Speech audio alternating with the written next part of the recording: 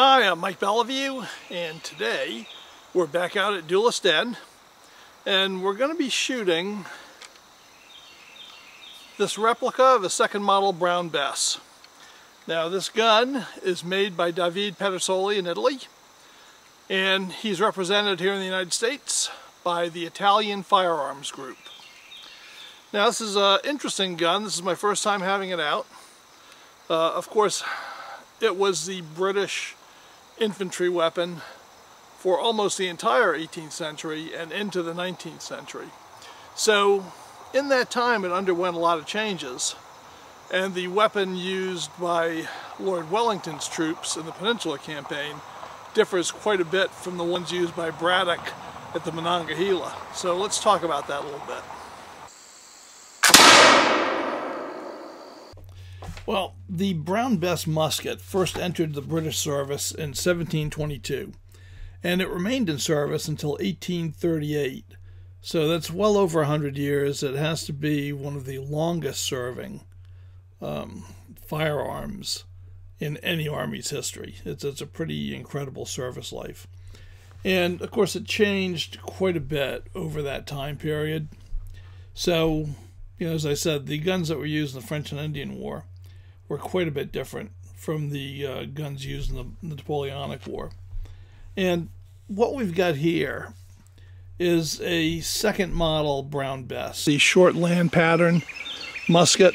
This particular model, this replica, is based on a model of the 1760s, and therefore it's appropriate to the American Revolutionary War. It's not really appropriate to the French and Indian War, though it gets used all the time, but I'll tell you the differences there. Now, this gun is pretty historically accurate. There are really only two issues with it for the 1762 model. That is, it's signed by William Grice and dated 1762 on the lock. And the last time that was done is in the Marine model of 1759. So these later 18th century models would have just said Tower on the lock or nothing at all. So that is a bit of an anachronism. The other issue is the distance on the butt from the heel to the toe. This should be at least 1/4 of an inch longer. And that gives the buttstock kind of a truncated appearance. So it actually should sweep down farther, really about to here. And that would make a big difference to the look of the gun. So that's something that I wish that they would improve. Now, a lot of you have told me that you're really interested in seeing the comparison of the replica guns, in this case of Pedersoli, to the originals, to see how close they are. And I understand that. And I fully intend to do that with this Pedersoli. I've got a Brown Bess, an original Brown Bess, on the way. Unfortunately, it did not arrive in time for this first video, but eventually, if you'll be patient, you will see the Pedersoli side by side with an actual Brown Bess musket, and we can see how they stack up. Okay, but let's take the Pedersoli and give you the tale of the tape on it. This is based on the short land pattern musket. It has a 41 3/4 inch barrel, and the caliber is .75. It takes 11 gauge components if you want to shoot it with shot, and we'll probably be doing that in the future video. So you might be able to get by with 12 gauge, but they're going to be a little bit loose. But 11 gauge, be a tiny bit on the tight side, and give you a better seal should you want to use, you want to use things like 19th century wads and cards. Now, this gun weighs in at 9 pounds. It's no lightweight. And to put that in perspective, the M16 service rifle weighs about 6.5 pounds. And the World War II M1 Garand weighed about 9.5 pounds. So this gun is kind of at the top of the scale as far as weight goes for service rifles. Well, this will be the first time that I shoot this this Pedersoli Brown Bess. I'm going to be loading it with paper cartridges the way it would have been loaded in the 18th century. And I really want to know what it can do with viable 18th century ammunition. So, if you saw last week's video, you saw me make up a bunch of these paper cartridges. This one has the priming in it as well. So let's show you the loading technique for the 18th century. You would have first placed the gun on half cock, bit off the tail of the paper cartridge, and filled the pan with the same 2FG powder that is going into the main charge. Then you'd close the frizzen. Now, I don't like doing that because it's, I think, a fairly unsafe way to load, but it's the way that they did load. So then you take the cartridge with the rest of the powder charge in it, and you would pour that powder charge directly down the bore. Right, so you had all the powder down. Now the last step was to take that cartridge with the ball, right, entirely, put it in the bore with the cartridge paper acting as a wadding, load it down, and now you were ready to fire. So let's see how it does. Okay, well, we've got the gun loaded and primed with paper cartridges. And by the way, if you're interested in the load or what's in the cartridges or why I'm doing it this way, last week's video was all about making paper cartridges for the Brown Bess musket, and it explains all of that. So go ahead and look up last week's video, and that way I won't have to repeat it for those of you who have seen it. So I've never shot this. What I want to do is take 5 shots on a 25-yard target and just see where it's hitting, and then figure out what to do after that. So let's get to shooting.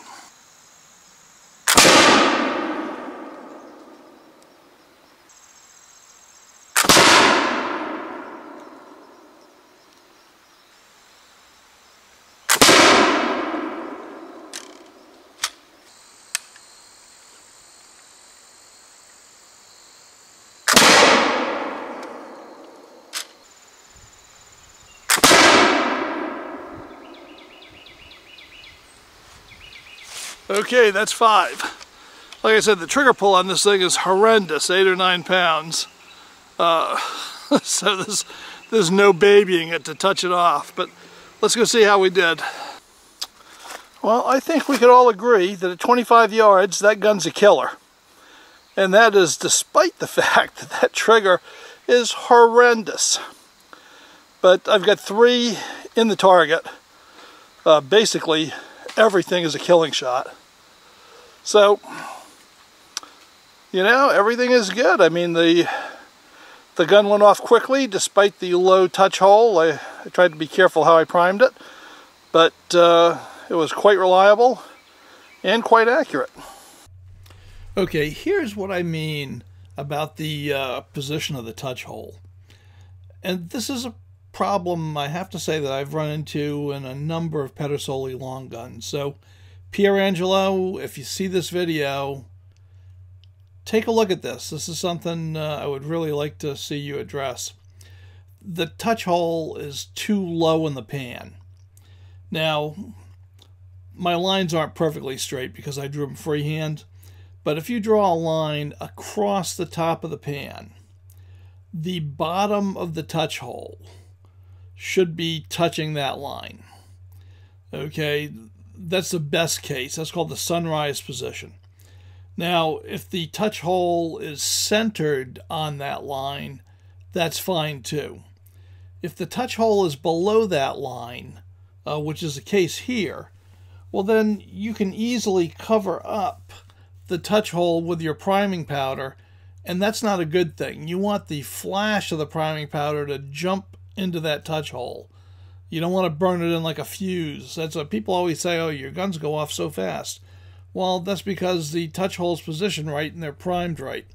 So I'm taking a little bit of extra care to prime lightly on these so that I'm not covering up the touch hole, but of course it's hard with a military gun. So that is something that I'm actually thinking about drilling out that touch hole, tapping it, and plugging it, and drilling a new touch hole in the right position. So I may end up doing that in the future, but so far it has been running very well. I'm not going to mess with success. Well, Evil Roy has accepted a French commission, and it looks like he's leading a raiding party of disgruntled Delaware warriors against the settlers of Blymeyer's Hollow. So we'll just have to get the militia together and see if we can stop them.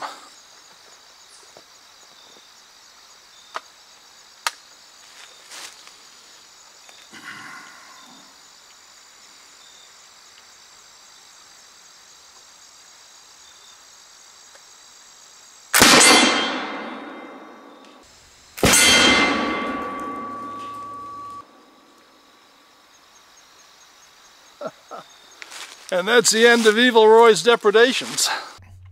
Well, if you're going to be shooting military-style paper cartridges, the easiest way to transport them and have them ready for loading is to use a cartridge box. And that's the way they would have done it in the 18th century. And that's the way I was doing it for this video. And my friend Michael Williams was good enough to loan me a selection of cartridge boxes, which he made, just to illustrate this video.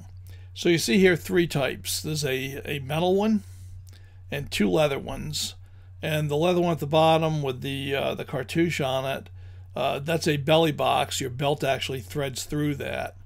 And those were very common in the military. And then the leather one on top of that with the shoulder strap is an over-the-shoulder one. That would be a militia type bag. And they all have a similar characteristic. Which is inside of them there's a wooden block that's drilled with holes that are the appropriate size to hold the paper cartridge. And that holds the cartridges secure, but it also makes it easy for you to grab that paper tail, pull them out, and load them. And if you're gonna shoot paper cartridges, I recommend that you either get or make one of these. So I noticed after the first 3 rounds this was getting hard to load. That should not be the case. So before its next outing, I'm going to polish the bore, see if that helps. But right now I've got about 6 shots through it. And what I'm going to do is I'm going to give it a fast clean, put a few more rounds through. So I've got the ramrod, and the end of the ramrod is threaded. And I picked up from Track of the Wolf this little toe worm, and it fits those threads on the end of the ramrod. So there you go, which turns this into a cleaning rod. So I've got a ball of tow, T-O-W, and tow is just unprocessed flax fibers. Okay, so give me a second. All right, so this can is just a mixture of water and ballistol. 1 part ballistol, 9 parts water. I'm just going to wet that toe down with it. And I'm going to use this to swab the bore.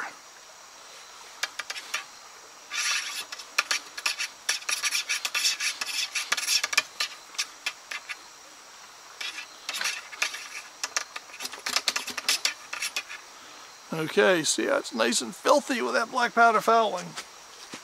So now I'm going to switch this out for some dry tow, and I'm just going to do it a few times until everything is dried up, and then I'll shoot it again. Okay, I'm going to use the brown Bess to take out a gallon water jug.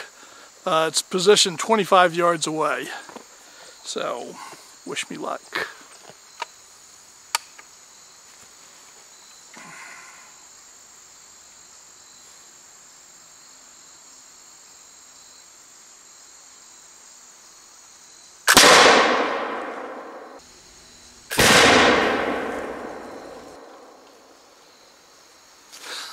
Got him. Well, that water jug went pretty well. So I think I'm going to take the Pedersoli brown Bess. I'm going to load it with a paper cartridge and do my best to take out a honeydew melon. We'll see.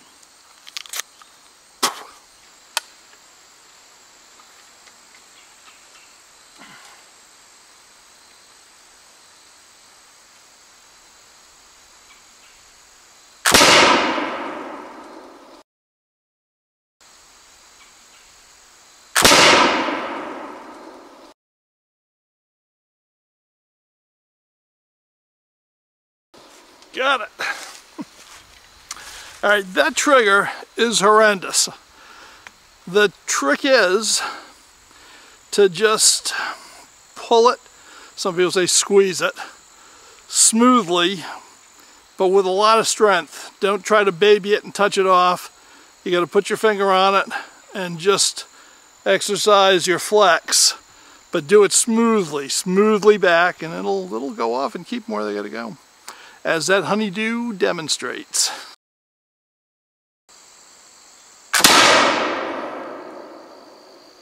Well, after a day of shooting it, I can share my impressions of the Pedersoli Brown Bess musket, which is, overall, it's a very good gun. I've had a lot of fun with it. The trigger pull is heavy, about 8 or 9 pounds, and that's common for a military gun of this period. You either work your way through it, or you can adjust the sear. Well, we'll see what I do with it, but despite the heavy trigger, I hit everything I pointed it at. So it's really not that much of a detriment. It looks good. It has very few deviations from the originals, and those are things that I can live with, at least for a while. Despite complaining about the low touch hole, ignition was excellent. I didn't have a single misfire all day.